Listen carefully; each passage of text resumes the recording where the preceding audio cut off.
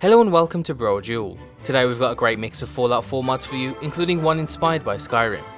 Let's kick things off with the PreWar Binoculars. This unique mod adds a brand new pair of functional binoculars to the game, allowing you to see the distant wasteland better than before.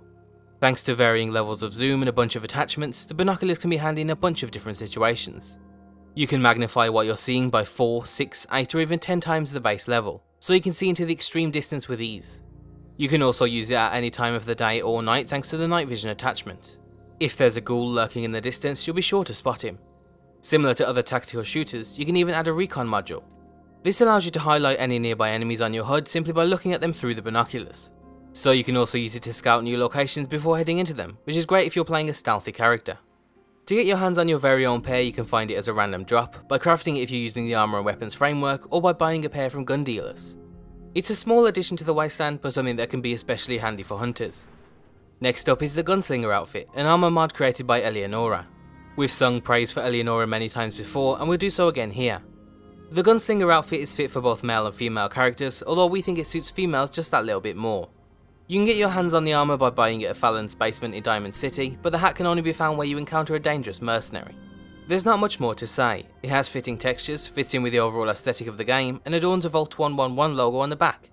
Again, it's another fantastic set by Eleonora. The third mod today is the Handmade Revolver.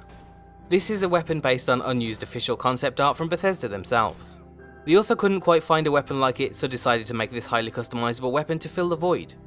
It goes above and beyond what you'd usually expect of a weapon, starting off as a relatively weak, run-of-the-mill pistol, but can then be upgraded in stages all the way up to a gun that can stand up to the toughest of enemies. There's a wide range of options when it comes to receivers, barrels, sights and grips for you to choose from. So whether you're looking for a small handheld semi-auto pistol, a rifle or a powerful shotgun, this gun has you covered. You can find the revolver on top of a fireplace in a shed at Walden Pond, or you can simply find it as a drop or buy it from vendors. The author aimed for a charming homemade aesthetic, and we think it's hit the nail right on the head. The textures look great and it actually looks like it's been made with bits and pieces that you'd find in the wasteland. This really is an all-in-one gun, and we can even see people using it from the start of the game all the way through to the end. And finally, today's fourth and final mod is the TES-51 Power Armor. As you can probably guess from its name, this power armor has been designed to give a nod to the Elder Scrolls while you're in the wasteland.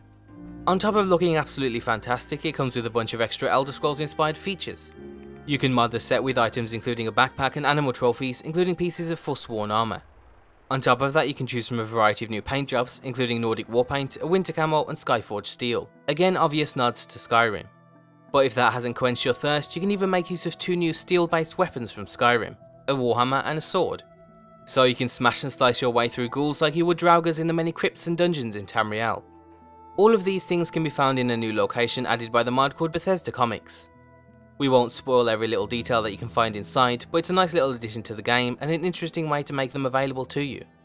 To complete the entire package, the mod also adds some extra finishing touches, including 3 new custom magazines and 3 custom loading screens. So the set really feels like it belonged to Fallout all along. All in all, it's probably not the most lore-friendly mod in the world, but it's certainly a hell of a lot more than your run-of-the-mill Power Armor mod. We're sure there's a big overlap of fans between the two popular Bethesda series, so if you're interested in adding a bit of Skyrim's flair to the wasteland, there's no mod better. You can find links to all of today's mods down below. And as always, be sure to leave endorsements on any mods you enjoy, check out g2a.com and thanks for watching.